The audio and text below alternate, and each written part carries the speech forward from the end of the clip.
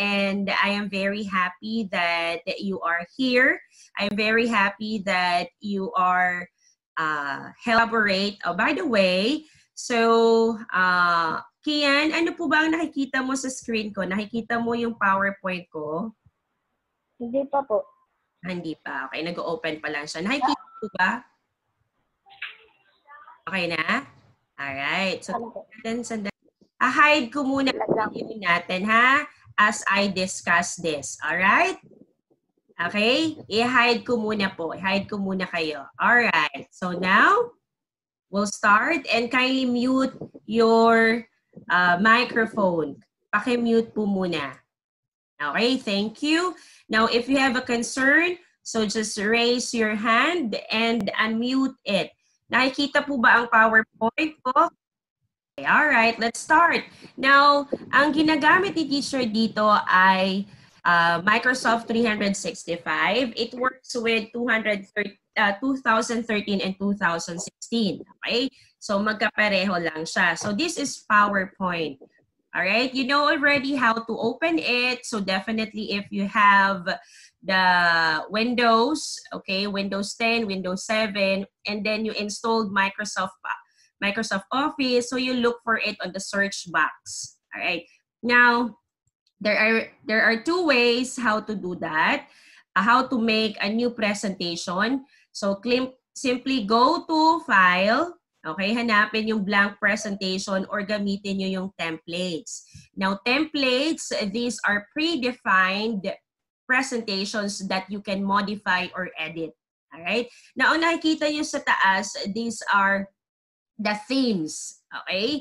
So, mag-search ka kung naka-online ka. Let's say you want games or education. Kunwari, about education. On the search box, when you press enter, and then maghahanap siya ng different templates if you have. Now, let's start with the blank. Okay, blank presentation tayo. Now, so you know already the tabs. We have the ribbon. Now, this one is the slide pane. Okay, dito tayo. This is the working area. Now, if you want to add another slide, so simply click the first slide and press enter. Okay, so another slide was added. Or you go to slides group, and dito po, new slide. You click that one. Or, in addition, meron po dito, Control M. Okay, as in mama, Control and M. Right, so when you press Control and then M, another slide was added. Now, pwede din natin palitan po ang mga layout. Ito, nakikita nyo, click to add title. On this part, meron click to add title. Okay, and iba-iba. Now, let's say, for example, you want to have a blank layout. So you go to slides group, change, click layout, and then you have there the options. So you may choose blank or title only. Okay? Or let's say blank. Now, for your content, okay, dito sa placeholder, if you notice merong broken lines, okay? And yung mga broken lines na sa box, naka-box, pero it is broken lines. So that is the placeholder where you will be inserting your text. Let's say this is my first slide. Kunwari, kasi yung title nasa unahan. Okay? Next. So, gusto mo, halimbawa, yung unang slide mo more on text. Oh, by the way, by rule, pag gumagawa tayo ng presentation, dapat hindi napakahaba. So we follow 7x7 or 6x7 or 6x6 line only. Okay po? So kaya as much as possible, we use at least the size of your font is 28. So yan. Now, if you notice there are shortcut buttons here, we have inserting table, inserting chart, inserting smart art, or 3D models, and we also have pictures, online pictures, insert video, and then insert an icon. So, depende po sa version ng Microsoft Word nyo, rather Microsoft PowerPoint. Okay, baka hanapan nyo, teacher, wala naman po akong insert an icon. So, depende po yon sa version nyo. Okay? But usually, merong table, picture, merong video, merong chart. Okay po, at smart art. So, yun ay additional topic. Okay, those are the objects that you can insert in your presentation. Now, to start with using PowerPoint presentation, ang tawag sa file na ginagawa natin po ay presentation. Okay? Kung sa Microsoft Word ito ay document, ito naman ay presentation. Okay? Now, so halimbawa, teacher, gusto ko pong mag-insert ng picture. Gusto ko pong mag-insert ng picture. So, I will go to Pictures button. Okay? I will go to Pictures button. Medyo mabagal na mag-insert ng picture, mag-load ang aking computer, laptop. Alright? So, maghahanap lang tayo. Kunwari, gusto ko ito. Okay? Yan. Ayan, a mother's memory. So the picture was inserted. Now the good thing about this, children, is that on the right pane, there are different formatting that you can apply. Okay? So pwedeng ganito, pwedeng ganyan. So meron na po, depende sa gusto nyo. Okay? So, si PowerPoint, nagbibigay na ng formatting styles na pwede nyong pagpilian. So, those are design ideas that you can choose. But if you have your own design, it's okay. Alright? So, it's okay. Kunwari, yun. My mother's memory book. Okay? Next, what if I want to add another one? So, you go here because we added a while ago. So, you have here, click Add Title. Okay? So, kung ito ay about mother's memory book, so we have, let's say, my mother. Okay? Then, sino si mama mo? If you notice, meron dyan bullet. Okay? Yung bullet, so kasi nagiging siyang list.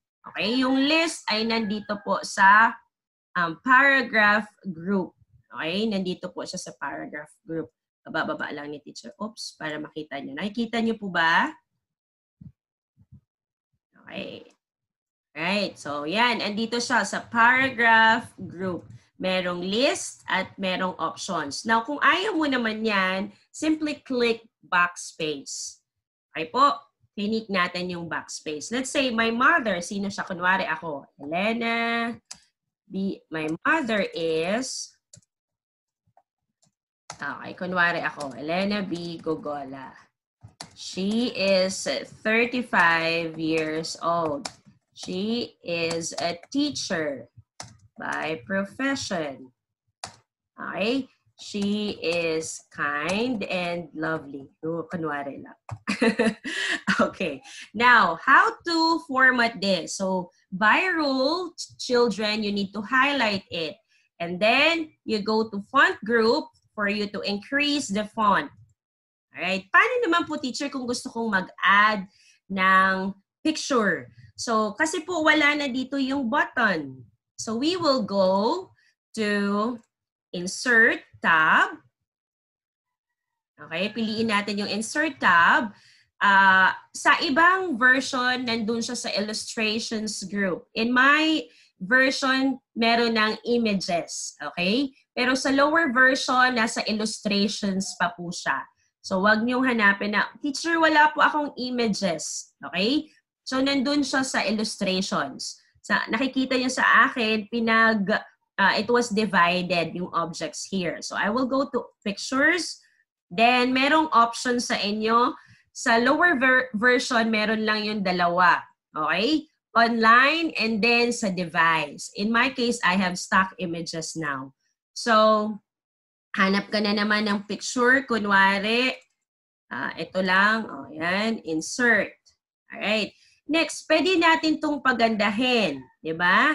So, every time you insert an object, let's say a picture, so the format tab sa lower version, sa akin kasi picture format na. But ang maglalabas po dyan sa lower version is format. Okay? Nasa taas po siya.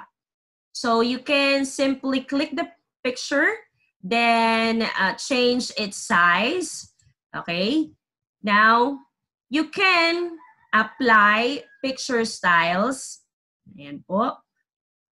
Ayan. So, depende kung ano po ang gusto nyo. Alright. Let's say circle. Next, in addition to that, pwede nyong lagyan ng picture border. Ayan. Okay? Pwede din 3D effects. Okay? So, these are the effects. Soft edge, okay, bevel. Right? Next. So, teacher, hindi po nakikita yung text. So, click the placeholder and drag it towards your left. Okay? Para magkasya. Okay po? Now, in addition, in formatting text, so madami din pong commands na pwede natin gamitin. Okay? Kunwari, tapos na tayo sa formatting. Tapos na yung details. Okay? So, paano naman po, teacher? Halimbawa, yung title ko dito, word art tayo. Okay? The mother. Kunwari, title lang mother. Alright? My mother. Kunwari, my mother. Okay. Oops. Hold on. Okay. Ayun. Nag-ano na yung ano ko. Zoom. 10 minutes na lang daw tayo. Alright. So, si Karil. Si Gwen. Okay, Gwen, welcome Gwen. So, Gwen, nandiyan ka pa ba? Hold on. Gwen, are you there? Okay, pamute lang ako Gwen na. Okay, pamute ako Gwen kasi nag-start na kami. Okay, mute lang natin ha, mute. Okay, nag-start na kasi si teacher. So, pag nag-stop ito, join uli po kayo. Alright? So, I still have 10 minutes with me. Okay? So, join po uli kayo pag nag-close na po ito. Okay, going back. Gwen, nakikita mo po ba yung PowerPoint? Ano po yung password? Okay, bibigay ko yung link. Okay, hold on.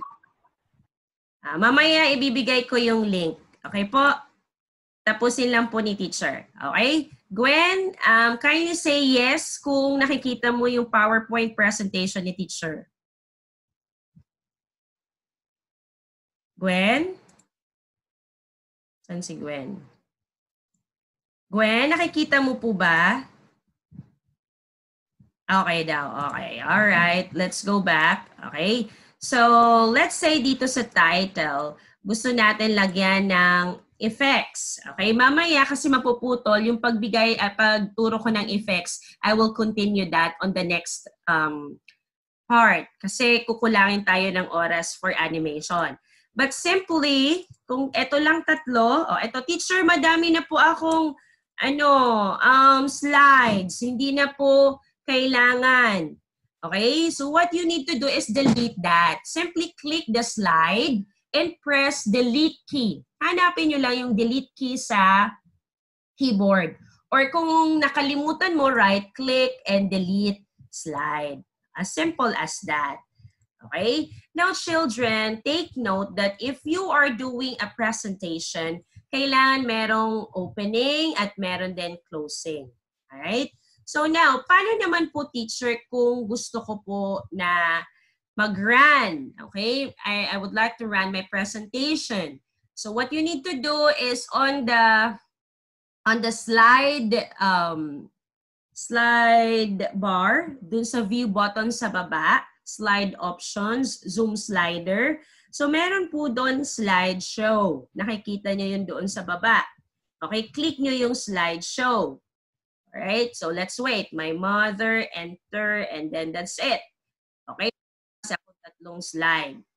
Okay, so are you still there? Alright, so we still have 6 minutes left. Okay, so after this, Okay, tapos na. Press escape. Teacher, gusto ko pong bumalik doon. So we need to press escape key. Okay, para bumalik tayo. Next to that, okay, dala muna ako dito. Next to that, so, or kung gusto mo naman ng shortcut key, so press F5. F5 na doon sa taas ng keyboard natin. F5. Alright? Or, go to slideshow tab. Okay, doon sa ribbon nyo. Hanapin nyo from beginning or from current slide. Saan daw magsisimula? Doon sa pinakaunang slide or doon sa selected slide? So from beginning or from the start, right? Makikita nyo po doon. Right? So escape lang po ni teacher para makita nyo. Okay. Now, paano naman po teacher kung gusto kong makita yung different, yung slides, lahat ng slides. So doon sa kaline nung slideshow sa baba, pindutin nyo yung slide sorter para makikita nyo lahat. Okay? Lahat ng slides na ginawa nyo. In that case, ano ang kagandahan ng view nito? You can click and drag it. Halimbawa, ay mali, hindi pala siya pwede dito. Gusto ko pala nasa unahan siya. Or ay dapat nasa hulihan siya. So simply click and drag it. Okay? So ay dito pala siya. So, and we can also delete some excess slides that you have. Kung meron kang sobrang slide, automatically you can see in a glance lahat ng slides. So, makikita po yan sa slide sorter. Alright? So, we have, now, we have slideshow. What if naman po, teacher, gusto ko na doon sa, gagawa ulit po ako ng additional. Punta po ako sa slide pane. Okay? So, ayan, nakikita mo na yung working area. At the same time, on your left, nandyan po yung mga naka-thumbnails na slide. Now, in the lower version, it has 2 tabs. Dito kasi sa akin, wala na. Okay? Because I'm using the new version. But you have their outline and then slides. Sa lower version, doon yung tab dito sa taas ng number 1. May dalawa dyan na pagpipilian. You have the outline and then you have the slides. Outline means to say makikita mo lang in notes type. Okay? Naka-outline text. Hindi mo makikita yung picture or other objects that you inserted. Now, if you click reading view, ganyan, para din siyang slideshow. Alright? The difference is in the slideshow, makikita mo lahat ng animations and designs that you did. Ito lang ay reading view. And then, meron pang mga buttons at the bottom or below. Okay, so balikan ko yung normal view. Okay, normal view is the view that you use so that you can add another slides. You can work with your presentation. Slideshow, yung kanina, is to start your presentation. Okay, para makita ng audience mo kung ano ang presentation mo po. Okay? So, I only have 3 minutes left with me. So, is there any question? May question po ba? Okay. Sino po ang may question? Okay. Is there any question? Kian? Wala po. Okay. Lawrence, may question ka po ba? Lawrence, do you have a question? Okay, Gwen, meron ka pong question, Gwen? Wala po. Okay. Matt, meron po ba? Okay, now, dyan sa baba ng Zoom nyo, meron dyan yung thumbs up. Pag merong, okay, thumbs up nga po kayo. Let's try it. Thumbs up. Click the thumbs up button. Okay. Yung icon. Ayun, kay Lawrence. Nagawa ni Lawrence. Sa baba. Yung parang smiling. Yan, si Matt, okay na. Kian. Wala. Okay, so mamaya tingnan natin. Okay, I still have 2 minutes with me. So mamaya ang ituturo ko, so I will have an additional information about animations. Okay? So simple animations lang muna tayo. Alright? So, I will end this para hindi tayo maputol. Join po uli kayo.